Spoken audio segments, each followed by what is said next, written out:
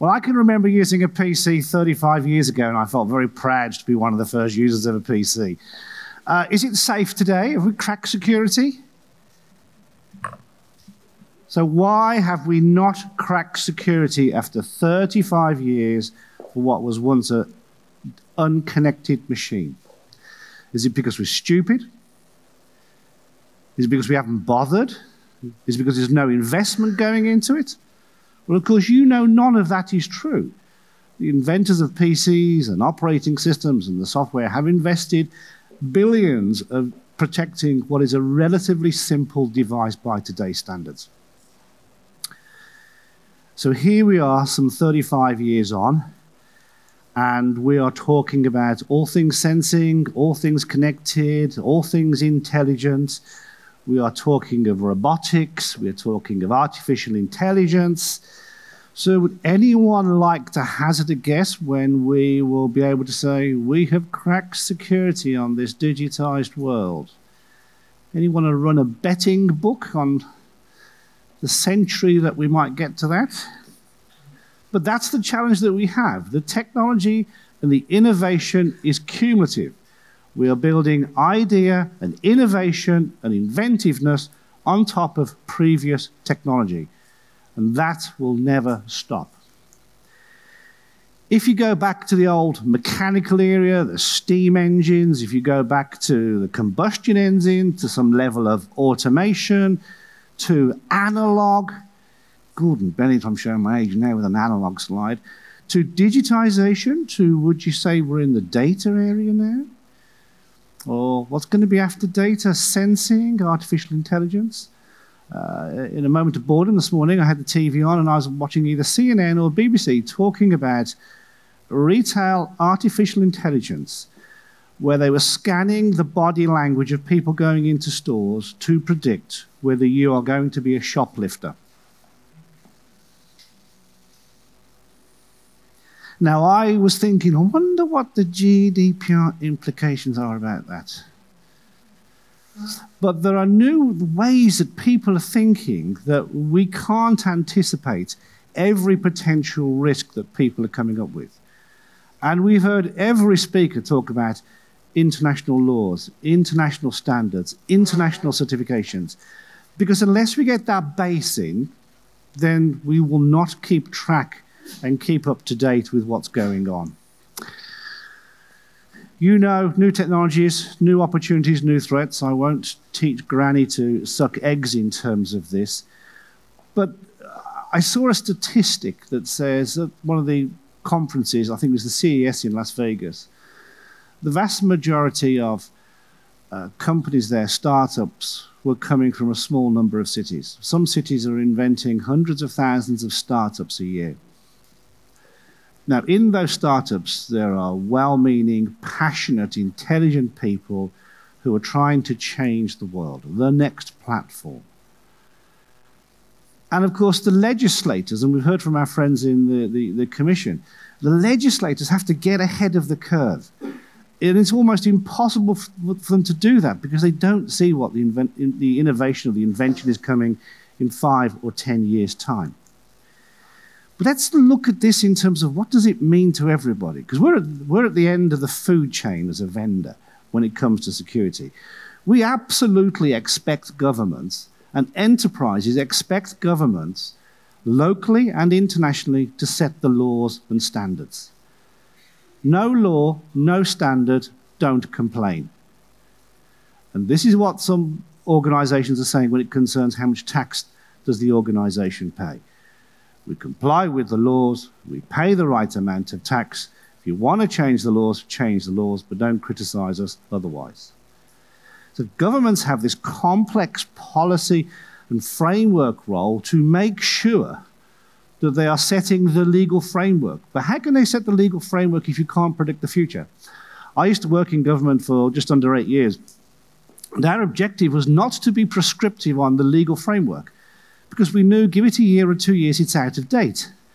And therefore, if it's not prescriptive, it becomes generic. Well, if it's generic, what does it actually mean? And this is the trade-off you're always trying to battle with when you're in government on how to set a law, how to set a policy. And I was listening to my friend here, and we've discussed this before over dinner in terms of GDPR. GDPR gets criticism, well, it's interpretive. Well, GDPR is interpretive because you can't second-guess everybody's business model. You can't second-guess every business process. You can't second-guess every purpose of processing. And it has done a pretty good job when people stop complaining about it in terms of setting a very sophisticated framework on how you can manage personal data. Enterprises rely on what governments tell them. Please, Mr. Government, tell me the law. Tell me the certification. Tell me the standard.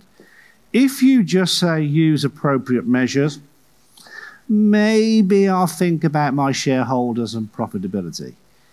If you say, as a minimum, you must do this hygiene, or you must conform to this ISO standard, or you must have this certification scheme, it is more specific.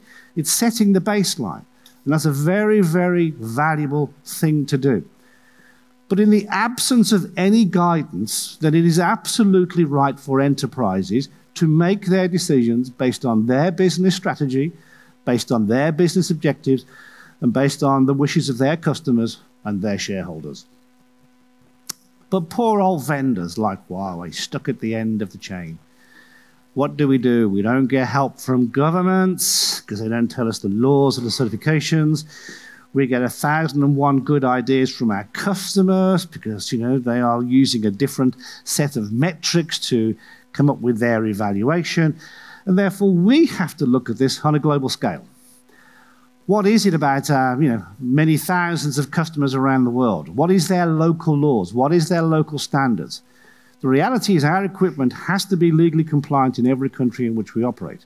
And that implies that we know the law in every country in which we operate. Because if we don't know that, how can we say it's legally compliant? We do not make the assumption, and Ken talked about this in terms of ABC, assume nothing, believe no one, check everything, that all of our customers understand their local laws. I can guarantee put 10 lawyers in a room and ask them one question, and you'll get 12 answers coming out of it. It is not because they are bad people, it's because often the law is interpretive. There is no case studies in terms of these things. But we as vendors have to interpret this to build in our products. So, nice words. This is our commitment from our big boss in terms of security and privacy. Commercial interests will never outweigh the protection of our products and our data. We protect data, we don't monetize it.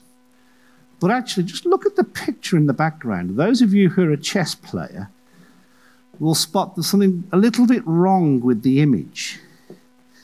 There's one or two many pawns in there. And this is indicative of different rules being applied around the world and the challenges that we face. So let me tell you about our approach. So I've told you the challenges governments have, enterprises have, vendors have, and we're not alone in this. All vendors have the same challenge, but we have to make our own decisions. This is our framework. We call it 2.0. We've been working on it for a couple of years now. Like all organizations, we have our internal battles and debates and challenges, but this is broadly it. You've got to be compliant. You can't break the law in any country in which you operate. But it's not just external compliance, it's internal compliance. You have to make sure that your people, your employees, do not break the rules and regulations. And just because you move someone from Brazil to Germany, the laws are different there. You have to make sure you train these people. You need to make sure that you acclimatize them to a different legal regime.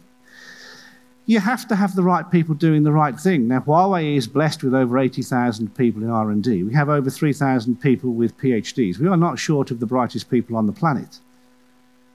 But getting them focused in the right direction, all doing the same thing, is a challenge for any large organization. And that's what we must do with our talent, our values, our culture, our business processes, our automation. You can't rely in an organization of 180,000 people with plenty of outsourced for things just to happen by osmosis. If you have random processes, random policies, you will get random quality and random service. And this is not the reputation that we have with our customers. The technology in the middle is changing all the time. Come back in a year, there might be a new buzzword on there. Come back in 5 years, there'll definitely be new buzzwords there. So this is not about being technology-centric. This is about, in some aspects, being agnostic to technology. Because good quality, good products and good service are pervasive across every kind of technology. On the left-hand side, customer requirements and insight is hugely important. Different people have different appetites to risk. There are some people who say to us, John, my network is stable. I know it's got some vulnerabilities. I just don't want to update it. I can manage the risk in a different way. Other people say, any vulnerability, patch immediately. And they are prepared to take any level of risk in terms of stability. We've talked about resilience. At the end of the day, in an all-connecting, all-sensing world, and we've talked about this before from our previous speaker, you've got to make sure whatever you have is up and running. It's not about it's up, it's down, it's up, it's down. It's about it's up, and if there is a problem and you work on the assumption someone will break in and be successful, you've got to degrade slowly. Because in an all-connected world, suddenly everything becomes critical. Not critical in the international sense of a critical infrastructure like power, but if I'm running my business in a digitized kind of way, and all of my e-commerce sites go down globally, that is pretty critical to me. Time is money. So it's not about crash, it's about degrade. And on the right-hand side, about customer value. This is key. At the end of the day, customers measure us by, in essence, on what they've asked us to do in the bidding documents, what we said we would do in the contracts, because those contracts that we have will be reflective of the rules and regulations that they believe they are under in terms of their governments and their industries. So that's our framework. It is top-down, it is bottom-up. It is not about money. We've already announced that we're going to put $2 billion into enhancing some of our R&G. We've built up a little bit of clutter over the last 30 years, and it's time to re-engineer where we've learnt new things, get rid of some stuff that's no longer valid, think differently about resilience, and that's the model that we're doing in terms of the right-hand side. But I said earlier, where you're looking at artificial intelligence and big data and all sensing and all connecting, Huawei cannot do that on its own. And we are very passionate about the collaborations that we form with industry. We are a member of a vast number of standards bodies. You know, we fundamentally believe, in essence, that the more heads you can get together, the better you're going to come out in a product and solution. Complex slides, you don't really need to understand all detail. I'm going to quickly show you 6 things. The first thing, as I said, you've got to know the products and services. You need to know the standards, the certification schemes, the laws and regulations and requirements on the left. If you don't know that on the left, it is almost impossible for you to design and build products based on a standard or privacy by design or anything else. So you need your requirements, which includes laws, and when you've done that, you've got a pretty good chance of building the right product. But just because you've built it, you need to sell it legally. Not all components can be sold in all countries. Different countries have different rules, certainly to do with things like lawful or legal intercept, for example. But even if you can sell it, you then need to manufacture it. How do you make sure you manufacture things as best as you can with untampered with components? How do you make sure nobody in manufacturing knows where the equipment is being destined? How do you make sure that there's zero touch between software coming off R&D to going on the actual physical equipment? Then you've got to install it and service it. Sometimes we do that. Sometimes our customers do that. But how do we make sure that our employees are not the threat? How do we track and trace everything we do? How do we make sure what's on their laptop is only legal software? All these things need to be considered in an end-to-end set of processes. And last but not least, Ken talked about this, ABC. We don't believe a word anyone says to us. We make no assumptions, we believe no one, and we have multiple lines of auditing, internal and external, to check what we're going on. And security for us and privacy covers every part of Huawei, to the way we employ people, to the way that we scrap servers, to the way we move data around the world. We talked earlier about certification schemes. Well, I can tell you there are hundreds, if not thousands, of technical standards around the world. There are also thousands of so-called best practice. You have to make your decision on which one you think is best practice. One person's best practice often is not accepted in another country as best practice. So where there is a technical standard, where there is a best practice, we look to get external certification for that. It doesn't matter whether it's counter-terrorism on supply chain. It doesn't matter whether it's TL 9000 for quality or the ISO standards for quality and management. It doesn't matter whether, in essence, we are looking at new standards. So Andy Purdy, our CSO from America, spent a lot of time with organizations creating the TTPS standard, which is the standard in terms of supply chain security. And our view is quite simply this. Tell us a certification, tell us a standard, and we will achieve it. And we're quite happy to get external certification and verification on that. And that brings us on to this center here and why we're here today. We have a sort of what we call a closed-loop management approach. This thing in the middle, this IPD thing, is the way that we design and build products, integrated product development. It's a staged process. Lots of companies have them. Nothing special or magical.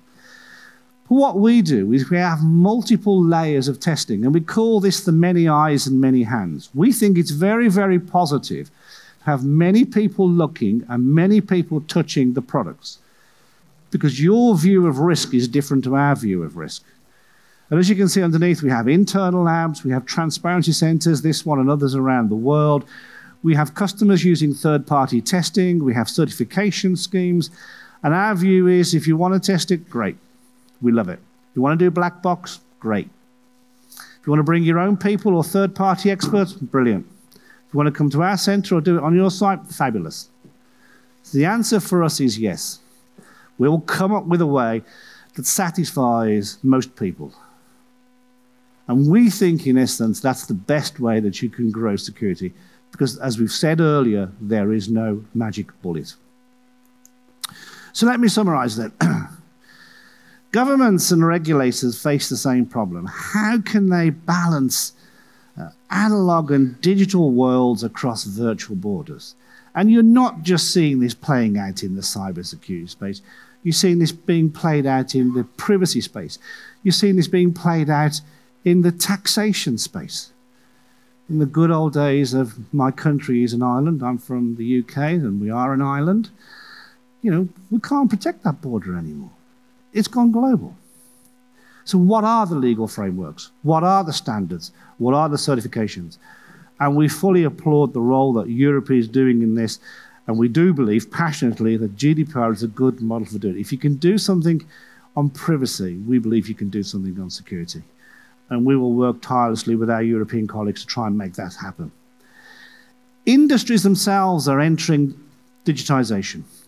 And all industries face the same problem. And their first problem is, will they be around in 10 years? That early chart I showed you, not many of those companies exist. I did read somewhere only one company on the original Dow still exists on the Dow today. But how can they adapt and flourish when somebody in some distant island sitting on a beach is inventing a new business on a global supply chain? And the rules and regulations on what they have to do is different to maybe the rules in somewhere else in Asia or in Europe. They need to know what is the minimum standard. They need to know what's important for their government and the countries in which we're operating. There is an on-cost if digital platforms and companies spanning the world have to conform to 170 different standards or different laws. And therefore, there's the ability to generate GDP growth by simplification. It's simple economics. And vendors, we face the same problem. How can we provide products and services that every one of us can say they've gone through all the right privacy by design, security by design, they've gone through the testing, the verification, it's been open and transparent, it's achieved all the certifications. How can we do that in a consistent way? And we need the help of regulators, and we need the help of our enterprise customers. Until we get to that point, all ideas are good ideas, and therefore also all ideas are bad ideas. You know, it's quite hard to get even industry bodies, no offense to our industry bodies, in the room all agreeing, because they bring different things and different perspectives from their countries. So we believe the solution lies with governments and industry working together, collaborating in a transparent way to define what we believe are the laws, define what we believe are the standards, define what we believe are the certification. And we do not start with an empty box. There's plenty there. But if we can adopt a GDPR-like do it in Europe, we believe the world will be a better place. So, ladies and gentlemen, thank you very much. I'm glad my voice has held out, and I'll see you all again later. Thank you.